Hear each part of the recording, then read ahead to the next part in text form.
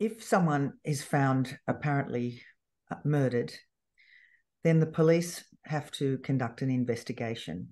And the investigation can take some time because it will have scientific components and components involving taking evidence from witnesses who may have seen various things. So it's not an instantaneous process.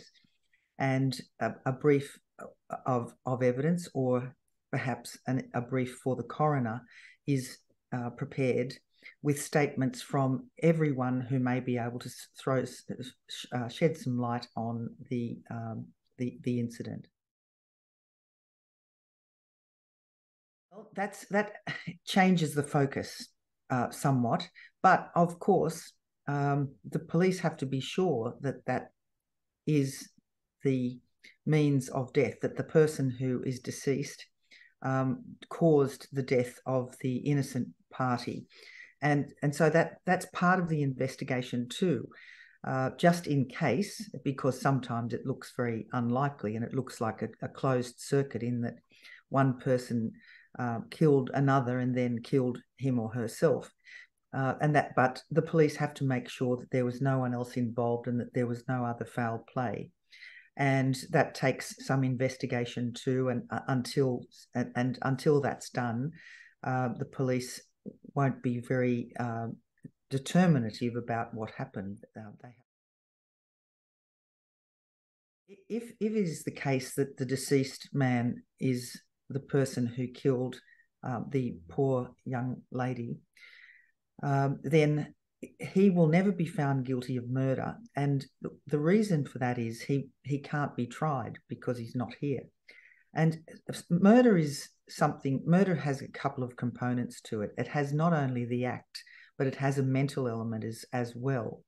And because he is dead, then that mental element can never be satisfied.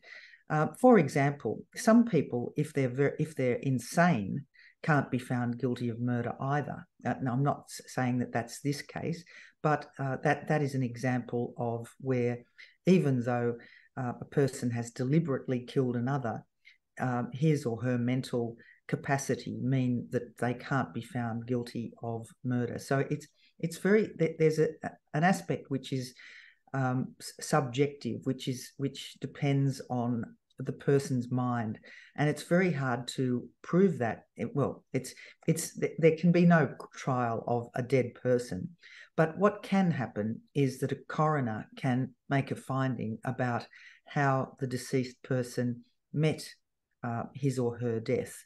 So the coroner can find that the death was caused by the deceased person, but not necessarily that it was murder, manslaughter, or neither.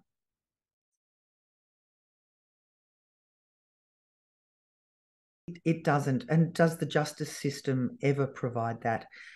In the many years that I was prosecuting in murder trials, I always very sadly had to tell families, at the end of this trial, even if we get the result that we want, which was a guilty verdict, if that was the way the evidence tended, I can't give you back your loved one. So the criminal justice system can't really ever repair that damage. But at least a coroner's inquest will answer the questions about how the death happened, and it might answer some of the questions about why the death took place. And there would be an extensive inquiry into the mental aspects of the suspect's health over his whole life and leading up to the dreadful tragedy. So that will be part of the investigation, and at the end, the coroner can make findings that may go some way towards to answering the questions and to at least bringing some closure for the bereaved.